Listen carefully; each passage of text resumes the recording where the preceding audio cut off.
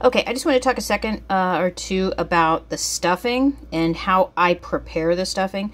This is just regular polyester stuffing, but in many of the pictures you'll see with the patterns and the instructions, you can see I've kind of got all these little pieces that kind of look like this, like I've done something to them. Well, I have. One of the reasons I do this is so that I can use my tweezers to grab stuffing and kind of stuff it where it needs to go, especially with tiny little areas like the little feet on the pig or the carrot, or sometimes even the arms and legs.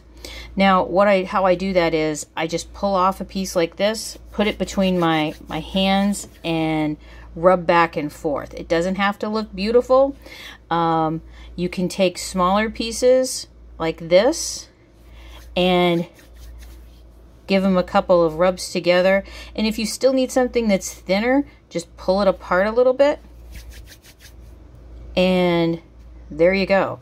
If you're stuffing something larger like the torso, I may pull off larger pieces like this, give them a quick rub together just so they kind of hang together a little bit better while you're stuffing them in using your tweezers or your stuffing stick. It makes it a little easier to get things in there if it's a little denser.